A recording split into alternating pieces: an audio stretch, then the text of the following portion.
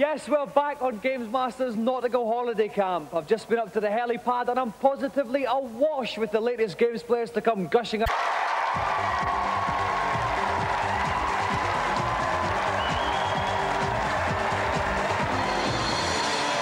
Welcome, Wolf. Now, Wolf, you're actually here for a special reason tonight, aren't you? That's right. I've come to rescue my girlfriend, Lisa, who failed last week and is in the pit. That's right. Now, what we've said, because we're very nice people here, if you can complete this challenge, Wolf, Lisa will go home. Well, he's going to have to do it quickly. He's got 1.5 minutes to get to the end and defeat the dinosaur. And his main squeeze is in the pit, so he's going to have to get her back, isn't he? All right. OK, so, Wolf, are you ready? Then your 1.5 minutes begins now. OK, off goes Wolf here. Wolf is playing the old caveman Joe and Mac. Lovely little spin there. He's not wasting any time at all here, Frank, is he? Yeah, it's easy to waste time killing dinosaurs and baddies, but it's actually much... OK, he's had just over, he's had 35, 36 seconds. He's doing very well indeed. Oh, bit of a bash on the noggin there. Oh, now that's good there. That replenishes energy a little bit. He's got 4 hearts left. He's got to keep going, though. He's only got 42 seconds left. And he's down to 3 hearts. He can still do it if he really rushes. And here he is at the end of the level, and the dinosaur should come on now. OK, this is good. 3 grey lines there, just underneath Wolf's hearts here. He's only got 13 seconds left here. It's going to be very, very close. He's got to hurry, he's got to hurry. He's only got 8 seconds left. The time's going down, the time's going down. Come on, Wolf, he's got 4 seconds left. 4, 3, 2, 1. The dinosaur's gone. He's done it. He's done it just in the nick of time. Prize worth more than 1 million golden joysticks. You have rescued the fair Lisa.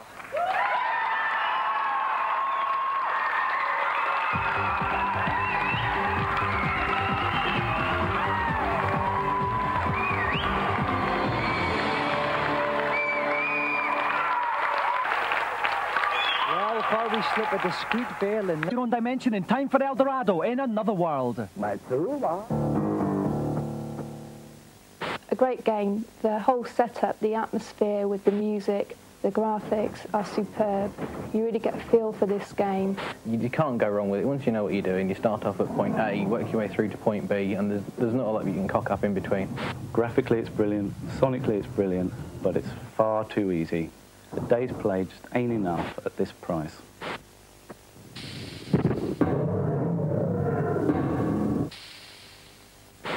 Next up, wear outrageously baggy pants and wield a long weapon in Prince of Persia. A game for anyone who's got delusions of being Sinbad. It's a great, clingy, jumpy, fighty game. Once you've solved problems, got your password and gone on through to the next level, the game does become very short in its life. This is probably better aimed at younger players. Older players will probably find it far too easy because the puzzles are just nowhere near complicated enough.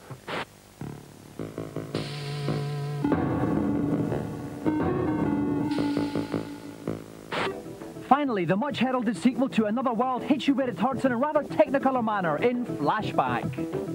From the same mould as Another World, but... It shows me where on the screen I'm hitting the incorrect note until I actually find it.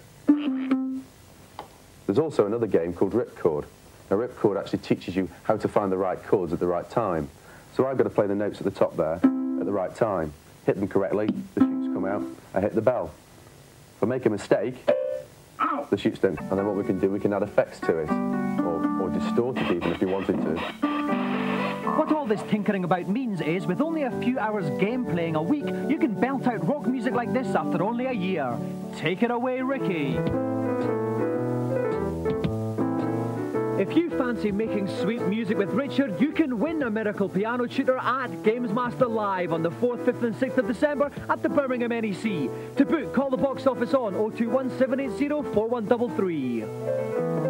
And finally, how could we possibly... Been in the mid-20s, but under such tense conditions, I don't know if I can do as well. OK, well, conditions are certainly tense. You're playing against one of the masters of the Green Bays. John, how does this compare to the real thing? It's very, very good, actually. It looks very, very lifelike. The cue action's probably a little bit better than mine, but I'm hoping I'll do quite well, but I think I'm up against it today. OK, then. Right, Adam, if you'd like to take your place in the game-playing chair.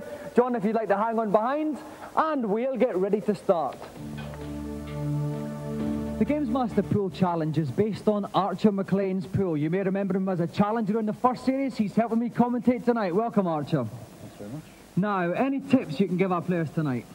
Well, just be very quick round the table, really. They've only got 90 seconds, so it's not a lot. Okay, then. As Archer said, 90 seconds to score as many points as they can.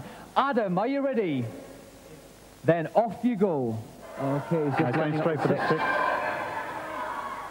And off he goes. Oh, lovely first ball. Brilliant. Nice one. Good start, and 1 minute, 11 seconds left. No, he's got to be really quick with these shots, because some of the long ones can take 20 seconds. That's only 4 or 5 balls. Yep. Now, what's he going for? 8, 5. Safe shot. Okay, he's lining up the 5 here. It should be quite a straightforward shot into the bottom right corner. And is he going to follow it? Wants to put on that. Oh, a little bit of left. A little bit of left on that. Oh, no, is it going towards the pocket?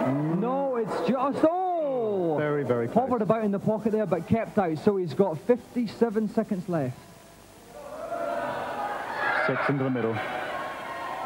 Now, if he uses a bit of spin on this, he can get down for the 9. That's right. Is he going to try that? Is he put a wee bit? He put a wee bit of spin. Oh, excellent. Yes. Nice position as well. Absolutely there. Straight on. So Adam has a score of 17 with 40 seconds left. He's trying to Gamesmaster Pool Hall, where young Adam Whisker scored 29 points on Archer McLean's Gamesmaster Pool Challenge. John Parrot stepped up to the table. He's about to have his 1.5 minutes to see if he can beat the score. John, are you ready? I'm ready. Then off you go. Okay, he's gone for the 8, and his time 8 points is about to start now. Lovely. Oh, lovely stop ball there. Nicely on the 9 in the middle. 8 points, lovely shot there. And John in the 9. The 2's lying there inviting, but it's the points that count.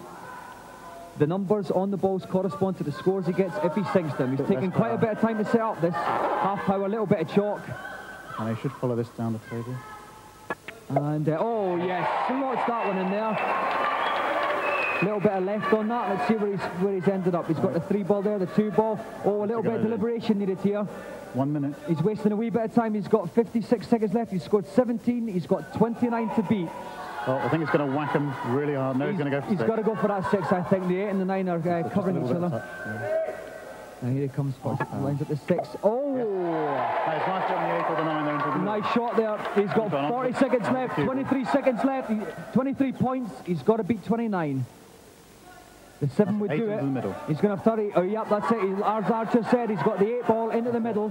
29 seconds he can left. Come back for the 7. Knock it off the cushion. This to win the game. Come on, John. John Parrot. He's got 21 seconds left. He's going to make it quick. Lines it up. Hits it. Oh, no, it's off.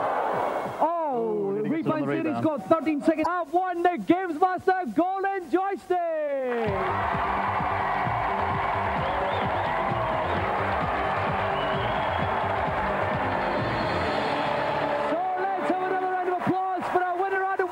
Tonight's special guest, John Parrot!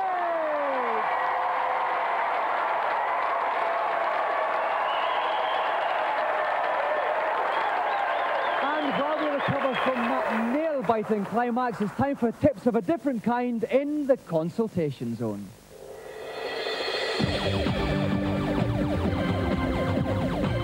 Underground world of Donut, Plains 4, and beyond the green exit pipe, you'll find 4 blocks going up in a diagonal. If you're unable to fly, collect a Cooper shell, hurl it at the 4th block, and a vine will take root. Climb this to find the green switch palace.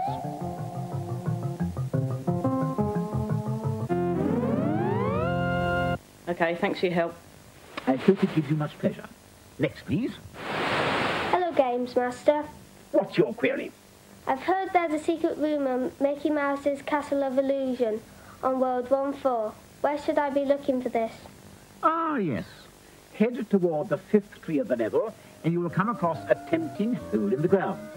Dive boldly in and head left toward an apparent dead end. For the night, let's go back to him for the final challenge. Back for yet more punishment, eh? Your appetite will be well and truly curbed with my last offering, Fatal Fury. More gratuitous violence. Very often. Not very often, so you expect to give him a bit of a thrashing tonight? Yep. Okay. All right, young Matthew's very confident there, Ian. Are you going to show him a thing or two? Well, I've had some special lessons, and I think he's going to go home with his tail between his legs. Okay. Well, good luck to the both of you. Matthew, if you'd like to sit in the left chair, Ian in the right-hand chair, we'll get ready to start. And keeping me out of harm's way tonight is Game Zone's Vivian Nodge. Hello again, Vivian. Hello again, Dominic. Okay, now this is quite a tough game. Any general fighting tips for our two competitors? Just to keep moving, ducking and diving. Generally, just try as many different types of moves as possible, really. Okay, then. Matthew and Ian, are you ready? Yes. Then off you go. Okay, young Matthew's on the left-hand side. He's playing Joe Higashi in the gold shorts. And his father is in the white on the right, playing Andy Bogart. Now we've got two energy bars at the top right-hand corner. They're going to go down, Vivian, aren't they? They're going to go down. Whenever they're hit, their power goes down. You can see the player on the left seems to be losing, but oh no! Oh no, but Matthew got a nice big hit. That one's flashing. It means one more hit and he's down. They're both level on the energy bars at the top. They are. It's very close. Oh yes, Dad got a nice one in there. Oh no, but Ian's fighting back. He's getting very close. Oh, this is very close. They're both nearly out of energy. All right, close the rest of the game. Okay, thank you. Thank you. Now, Matthew, you got off to a good start, but your dad pulled it back in the second bout. Were you frightened at all going into the third? Nah, I knew I could beat him. Okay.